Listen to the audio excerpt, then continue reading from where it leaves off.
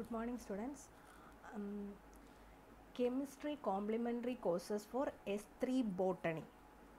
അതായത് ഇപ്പം നമ്മൾ ഇപ്പോൾ ഇന്നത്തെ ക്ലാസ്സിൽ ഞാൻ ഉദ്ദേശിക്കുന്നത് നിങ്ങൾക്ക് S3യുടെ സിലബസ് ഒന്ന് പരിചയപ്പെടുത്തി തരാം, പിന്നെ ഒരു ചാപ്റ്ററിൻ്റെ കുറച്ചൊരു പോർഷൻ നമുക്കൊന്ന് തുടങ്ങാം. അതാണ് ഞാൻ ഉദ്ദേശിക്കുന്നത്. അപ്പം അതിന് മുന്നേ ഞാനൊരു കാര്യം പറഞ്ഞോട്ടെ. നമ്മൾ S1-ൽ, അതായത് S1-നും S2-നും ഫസ്റ്റ് ഇയറിൽ നിങ്ങൾക്ക് സുവോളജിക്കും ബോട്ടണിക്കും സെയിം സിലബസ് ആയിരുന്നു അല്ലേ. ഇപ്പോൾ രണ്ട് പേർക്കും രണ്ട് സിലബസാണ്. നിങ്ങൾക്ക് ഇത്തവണ ഫിസിക്കൽ കെമിസ്ട്രിയാണ് പഠിക്കാനുള്ളത്, അവർക്ക് ഓർഗാനിക് കെമിസ്ട്രി. അടുത്ത സെമിസ്റ്ററിൽ അവർക്ക് ഫിസിക്കൽ കെമിസ്ട്രിയും നിങ്ങൾക്ക് ഓർഗാനിക് കെമിസ്ട്രി, ഇങ്ങനെയാണ് വരുന്നത്. പക്ഷേ കണ്ടൻറ്റ് സെയിം അല്ല, നല്ല വ്യത്യാസമുണ്ട്. രണ്ട് ബാച്ചിനും നല്ല രീതിയിലുള്ള വ്യത്യാസമുണ്ട് അതിൻ്റെ കണ്ടൻറ്റിന്. അപ്പം അതിൽ ഫിസിക്കൽ കെമിസ്ട്രിയിൽ നിങ്ങൾക്ക് എന്തൊക്കെ പഠിക്കണം, എന്ത് മോഡ്യൂൾസാണ് എന്നുള്ള ആ മോഡ്യൂൾസ് ഞാനൊന്ന് പറഞ്ഞുതരാം. അതായത് first one chemical kinetics, then ionic equilibrium, solutions, UV and NMR spectroscopy, dilute solutions and colloids. ഇത്രയും 6 മോഡ്യൂളാണ് പഠിക്കേണ്ടത്. കഴിഞ്ഞ പ്രാവശ്യം നമ്മൾ എനിക്ക് തോന്നുന്നു S2-ന് 4 മോഡ്യൂളല്ലേ പഠിച്ചത്, ഇപ്പോൾ 6 മോഡ്യൂളുണ്ട്. അപ്പോൾ കുറച്ച് വലിയ സെമ്മാണിത്. ഇപ്രാവശ്യം കുറച്ച് സിലബസ് കുറച്ചുകൂടെ പഠിക്കാനുണ്ട്. അപ്പോൾ അതിൻ്റെ ഈ സിലബസ്, ഡീറ്റെയിൽഡ് സിലബസ് ഞാനൊന്ന് പറഞ്ഞുതരാം എന്തൊക്കെയാണെന്നുള്ളത്. അതിൽ മൊഡ്യൂൾ 1 ഇത് ഫസ്റ്റ് 2 മോഡ്യൂൾസ്, പിന്നെ ഇത് second 2 modules, then third 2 modules. അപ്പോൾ ഇതിൽ ഇപ്പം നിങ്ങൾ ഈ സിലബസ് പിന്നീടൊന്ന് എടുത്ത് നോക്കിക്കൊള്ളണം, എന്തൊക്കെയാണ് പഠിക്കേണ്ടതെന്നൊക്കെ ഒരു ഐഡിയ ഉണ്ടാക്കി വയ്ക്കുക. അതിൽ നമുക്ക് ഇപ്പം ഞാൻ വിചാരിക്കുന്നത് സൊല്യൂഷൻസ് കുറച്ചൊന്ന് പഠിക്കാം നമുക്ക്. അതിൻ്റെ സിലബസ് ഇതാണ്, നിങ്ങൾ ഡീറ്റെയിൽഡായിട്ട് സിലബസ് ഇതിനകത്ത് പറഞ്ഞിട്ടുണ്ട്. എളുപ്പമാണ് അത്യാവശ്യം. സൊല്യൂഷൻസ് എന്ന് പറയുന്നത് മുന്നേ പഠിച്ചിട്ടുള്ള ഒരു ഏരിയ, അതിൽ നിന്ന് കുറച്ച് കാര്യങ്ങൾ മാത്രമേ ഉള്ളൂ. അത് എളുപ്പമാണ്, നമുക്കത് ആദ്യം പഠിക്കാം, എന്നിട്ട് ബാക്കി പോർഷൻസ് പഠിക്കാം. അതിൽ കൈനറ്റിക്സും UVയും ഒക്കെ, ഈ UV NMR ചാപ്റ്ററൊക്കെ അത്യാവശ്യം നല്ല വലിയ ചാപ്റ്റേഴ്സാണ്. അപ്പോൾ സൊല്യൂഷൻസ്, ഇതിനകത്ത് കണ്ടൻസ്, ഈ പറഞ്ഞിരിക്കുന്ന കണ്ടൻറ് എന്ന് പറയുന്നത് ഇന്നത്തെ ക്ലാസ്സിൻ്റെ കണ്ടൻറ്റാണ് ഞാൻ ഉദ്ദേശിച്ചിരിക്കുന്നത്, അല്ലാതെ ഫുൾ സിലബസിൻ്റെ കണ്ടൻ്റ് അല്ല. അപ്പോൾ ഇന്ന് നമ്മൾ പഠിക്കാൻ പോകുന്നത് what is A solution, classifications based on the solubility, vapour pressure of liquids, Raoult's law for binary solutions and ideal solution. ഇത്രയും കാര്യങ്ങളാണ് നമ്മൾ ഇന്നത്തെ ക്ലാസ്സിൽ ഡിസ്കസ് ചെയ്യാനായിട്ട് ഉദ്ദേശിക്കുന്നത്. അപ്പം എന്താണ് solution നിങ്ങൾക്കറിയായിരിക്കും. What is A solution? A solution is A homogeneous mixture of 2 or more substances. It may or may not be soluble in another liquid. അപ്പം അതായത് വേറൊരു ലിക്വിഡിൽ സോലുബിൾ ആകാം, സോലുബിൾ ആകാതിരിക്കാം സൊല്യൂഷൻസ്. ഓക്കെ, അതുപോലെ ഈ സൊല്യൂഷൻ എന്ന് പറയുമ്പോൾ നമ്മൾ ആദ്യം ചിന്തിക്കേണ്ട വേറെ 2 ടേംസാണ് സൊല്യൂട്ടും സോൾവെൻറ്റും. ഓക്കെ, ഇനി നമുക്ക് ഈ സോലിബിലിറ്റിയെ ഡിപ്പെൻഡ് ചെയ്തിട്ട്, റിലേറ്റീവ് സോലിബിലിറ്റിയെ ഡിപ്പെൻഡ് ചെയ്തിട്ട് സൊല്യൂഷൻസിനെ 3ആയിട്ട് ക്ലാസിഫൈ ചെയ്യാം. ഏതൊക്കെയാണ്?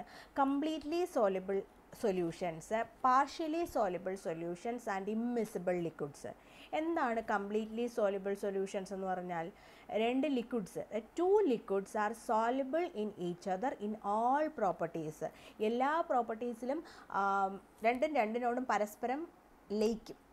That are called completely soluble solutions. നിങ്ങൾ 2 എടുത്ത് ഡിസോൾവ് ചെയ്യിപ്പിക്കാൻ നോക്കുകയാണെങ്കിൽ 1-2 ലയിക്കും. അതാണ് കംപ്ലീറ്റ്ലി സോലിബിൾ എന്ന് ഉദ്ദേശിക്കുന്നത്. Example ബെൻസീനും ടോളുവീനും. Next one partially soluble. Partially soluble liquids എന്ന് പറഞ്ഞാൽ, സൊല്യൂഷൻസ് എന്ന് പറഞ്ഞാൽ എന്താണ്? ഒരെണ്ണം മറ്റേതിനകത്ത് കുറച്ചൊക്കെ ഡിസോൾവ് ആവും, സ്പെയറിംഗ്ലി സോലിബിൾ ആയിരിക്കും. അതായത് എക്സാമ്പിൾ ഫീനോളും വാട്ടറും. ഫീനോളും വെള്ളവും കൂടെ എടുത്ത് ലയിപ്പിക്കാൻ നോക്കുകയാണെന്നുണ്ടെങ്കിൽ അതിനകത്ത് കുറച്ച് ഫീനോൾ വെള്ളത്തിലും ലയിക്കും, അതുപോലെ വെള്ളം കുറച്ച് ഫീനോളിനകത്തും ലയിക്കും. അതാണ് പാർഷ്യലി സോലിബിൾ എന്ന് ഉദ്ദേശിക്കുന്നത്. പിന്നെ വരുന്നതാണ് ഇമ്മിസിബിൾ ലിക്വിഡ്സ് എന്ന് പറയുന്നത്. എന്തായിരിക്കും ഈ ഇമ്മിസിബിൾ സൊല്യൂഷൻസ് എന്ന് പറയുന്നത്?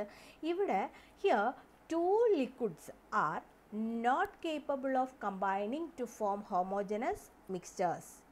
അതായത് രണ്ടെണ്ണവും കൂടെ പരസ്പരം കംപ്ലീറ്റ് ആയിട്ട് ഡിസോൾവ് ചെയ്യത്തില്ല.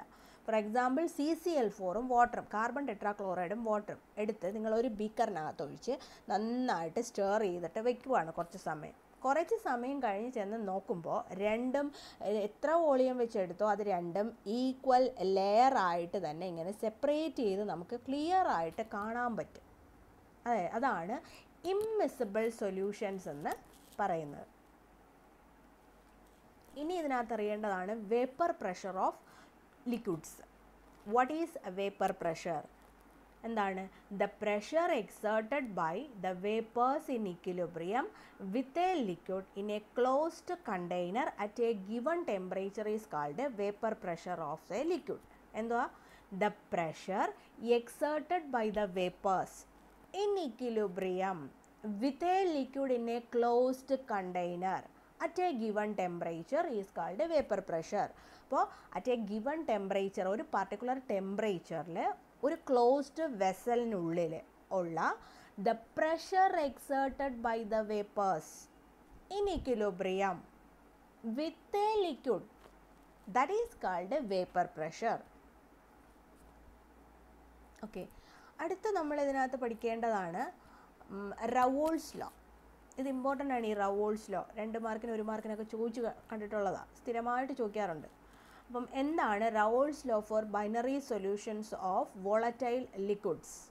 ഡെഫിനിഷൻ കണ്ട് പേടിക്കേണ്ട, സിമ്പിളാണ്. കാര്യം മനസ്സിലാക്കിയാൽ അത് ഈസി ആയിട്ട് നമുക്ക് എഴുതാൻ പറ്റും. എന്തുവാ?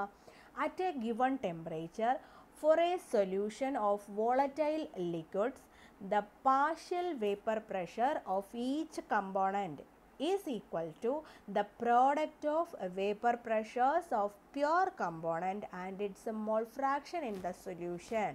പേടിക്കണ്ട, എളുപ്പമായിട്ട് നമുക്ക് മനസ്സിലാക്കാം. എങ്ങനെയാണ്? ഒരു പർട്ടിക്കുലർ ടെമ്പറേച്ചറിൽ at A given temperature four A solution of volatile liquids, volatile ലിക്വിഡിൻ്റെ the partial vapour pressures of each component. അപ്പോൾ ആ വോളറ്റൈൽ ലിക്വിഡിനകത്ത് 2 കമ്പോണൻറ്റ് കാണും. അതിൻ്റെ പാർഷ്യൽ വേപ്പർ പ്രഷർ എന്ന് പറയുന്നത് that is equal to എന്തിൻ്റെയൊക്കെ product ആയിരിക്കും എന്നാണ് പറഞ്ഞിരിക്കുന്നത്? The product of vapour pressures of pure components. അതിനകത്തുള്ള പ്യുവർ കമ്പോണൻറ്റുകളുടെ വേപ്പർ പ്രഷറിൻ്റെ പ്രോഡക്റ്റ്. ആൻഡ് പിന്നെ അതിനെന്ത് കാണും? ഓരോ കമ്പോണൻറ്റിനും ഒരു പർട്ടിക്കുലർ മോൾ ഫ്രാക്ഷൻ കാണുമല്ലോ, അതിൻ്റെയും കൂടെ പ്രോഡക്റ്റാണ് ഈ പറഞ്ഞിരിക്കുന്ന പാർഷ്യൽ വേപ്പർ പ്രഷർ. ഇനി ഒന്നുകൂടെ ഒന്ന് വായിച്ചു നോക്കിയേ. അറ്റ് എ ഗിവൺ ടെമ്പറേച്ചർ, ഒരു particular temperature four A solution of volatile liquids the partial vapour pressure of each component is equal to the product of vapour pressure of individual component and it's A mole fraction in the solution. അപ്പോൾ ഇത് കുറച്ചുകൂടെ clear ആക്കണമെങ്കിൽ നമുക്കൊരു example വെച്ച് പറയാം. അപ്പോൾ ഒരു binary solution, അതിനകത്ത് liquid എയും ഉണ്ട് ലിക്വിഡ് ബിയും ഉണ്ട്. അതിൻ്റെ ലിക്വിഡ് എയുടെ പാർഷ്യൽ വേപ്പർ പ്രഷറാണ് PA, ലിക്വിഡ് ബിയുടെ partial vapour pressure PB. Okay, അപ്പോൾ PA PB ആയി. ഓക്കെ, ദെൻ ഇനി നമുക്ക് എന്തറിയണം? വേപ്പർ പ്രഷർ അറിയണം. പാർഷ്യൽ വേപ്പർ പ്രഷർ നമുക്ക് മനസ്സിലാക്കി. ഇനി വേപ്പർ പ്രഷർ അറിയണം. Vapour pressure of A is P0A and B is P0B. Okay, ഇനി നമ്മൾ എന്താ പറഞ്ഞത്? മോൾ ഫ്രാക്ഷൻ വേണം എന്ന് പറഞ്ഞു. അപ്പോൾ കൈ A is the mole fraction of component A and കൈ B is the mole fraction of component B. അപ്പോൾ എല്ലാ ടേംസും ആയി. ഇനി നമുക്കൊരു മാത്തമാറ്റിക്കൽ റെപ്രസെൻറ്റേഷൻ പറയാം. എന്തുവാണ്? PA is equal to P0A into കൈ A and PB is equal to P0B into കൈ B. ഇതാണ് റവോൾട്ട്സ് ലോ. ആ പറഞ്ഞിരിക്കുന്നതിനെ നമ്മൾ മാത്തമാറ്റിക്കലി റെപ്രസെൻറ്റ് ചെയ്തിരിക്കുന്നതാണ് ഈ പറഞ്ഞത്. PA is equal to P0A into XA or കൈ A and PB is equal to P0B into കൈ B. ഇതിൻ്റെ ഡെഫിനിഷൻ ഒന്നുകൂടെ നോക്കിയേ. At a given temperature for a solution of volatile liquids, the partial vapor pressure PA or PB of each component equal to the product of vapor pressures of the pure component P0A and PB. P0A and P0B. Okay, component and it's a mole fraction. Mole fraction എന്തൊക്കെയാണ്? കൈ എയും chi B. ഇതാണ് റവോൾട്ട്സ് law. അപ്പോൾ ഇത് പഠിച്ചു വെച്ചേക്കണം. Then നമ്മൾ നോക്കാമെന്ന് വിചാരിക്കുന്നത് എന്താ? Next one, ideal solutions. എന്താണ് ideal solution? That is an ideal. ഇപ്പം നമ്മളിപ്പം റവോൾട്ട്സ് ലോ പഠിച്ചു. ഓക്കെ, അപ്പോൾ ഈ റവോൾട്ട്സ് ലോ ഒബൈ ചെയ്യുന്ന സൊല്യൂഷൻസ് ആണ് ideal solutions. That is ideal solution. അപ്പോൾ എന്താണെന്ന് ചോദിച്ചാൽ it may be defined as the solution which ഒബൈസ് റവോൾട്ട്സ് law exactly at all concentrations and temperature. നമ്മൾ എടുക്കുന്ന ഏത് കോൺസെൻട്രേഷൻ ആയിരുന്നാലും ഏത് ടെമ്പറേച്ചറിലായിരുന്നിരുന്നാലും റവോൾട്ട്സ് ലോ ഒബൈ ചെയ്യണം. That solutions are called ideal solutions. ഇനി നമുക്ക് ഈ ഐഡിയൽ സൊല്യൂഷൻ എങ്ങനെ പ്രിപ്പയർ ചെയ്യാം? It may be prepared by mixing of two components which are identical in structure. Structurally similar ആയിട്ടുള്ള രണ്ട് കമ്പോണൻറ്റുകളെ പരസ്പരം ലയിപ്പിച്ച് നമുക്ക് ഈ ഐഡിയൽ സൊല്യൂഷൻസ് പ്രിപ്പയർ ചെയ്യാം. അങ്ങനെ ഉണ്ടാകുന്ന സൊല്യൂഷൻസ് ഏത് കോൺസെൻട്രേഷൻ എടുത്താലും ഏത് ടെമ്പറേച്ചർ എടുത്തിരുന്നാലും റവോൾട്ട്സ് ലോ ഒബേ ചെയ്യുവാണെങ്കിൽ that solutions are called ideal solutions. Example benzene and toluene. Structurally similar ആണ്, രണ്ടിൻ്റെയും സ്ട്രക്ചർ നമുക്കറിയാം, ഓൾമോസ്റ്റ് സിമിലർ അല്ലേ? അപ്പോൾ അത് നമുക്ക് ഐഡിയൽ സൊല്യൂഷൻ പ്രിപ്പയർ ചെയ്യാനായിട്ട് ഉപയോഗിക്കാം. പിന്നെ വരുന്നതാണ് നോർമൽ ഹെക്സൈനും നോർമൽ ഹെപ്റ്റൈനും. അതും ഐഡിയൽ സൊല്യൂഷൻസ് തരും. പിന്നെ വരുന്നത് ക്ലോറോ ബെൻസീനും ബ്രോമോ ബെൻസീനും. അതിൻ്റെ മിക്സറ് നമുക്ക് ഐഡിയൽ സൊല്യൂഷനായിട്ട് പറയാം. വേറെയും എക്സാമ്പിൾസ് ഉണ്ട്, നിങ്ങളിത് ഇത്രയും പഠിച്ചു വെച്ചേക്കാം, ഇതെങ്കിലും പഠിച്ചു വെച്ചേക്കാം. പരീക്ഷയ്ക്ക് ഐഡിയൽ സൊല്യൂഷൻ എന്താണെന്ന് ചോദിച്ചാൽ ആ ഡെഫിനിഷനും എഴുതി എങ്ങനെ പ്രിപ്പയർ ചെയ്യുന്നു, നമ്മുടെ അതിൻ്റെ സ്ട്രക്ചറലി സിമിലർ ആയിട്ടുള്ള രണ്ട് കമ്പോണൻറ്റുകളെ പരസ്പരം മിക്സ് ചെയ്താണ് പ്രിപ്പയർ ചെയ്യുന്നത്. പിന്നെ എക്സാമ്പിൾ എഴുതാൻ മറക്കരുത്, 2-3 എക്സാമ്പിൾ എഴുതുക, അതിന് വേണ്ടിയിട്ട് ഇത് പഠിച്ചു വെച്ചേക്കാം. അപ്പോൾ നമുക്ക് ഇത്രയും കാര്യങ്ങൾ മതി ഇന്നത്തെ ക്ലാസ്സിൽ. ഇതിൻ്റെ ബാക്കി എന്താ, ഈ ഐഡിയൽ സൊല്യൂഷൻസിൻ്റെ ബാക്കി പ്രോപ്പർട്ടീസും വേറെ കുറച്ച് കാര്യങ്ങളൊക്കെ പഠിക്കാൻ സിലബസിൻ്റെ ബാക്കി പോർഷൻസ് നമുക്ക് അടുത്ത ക്ലാസ്സിൽ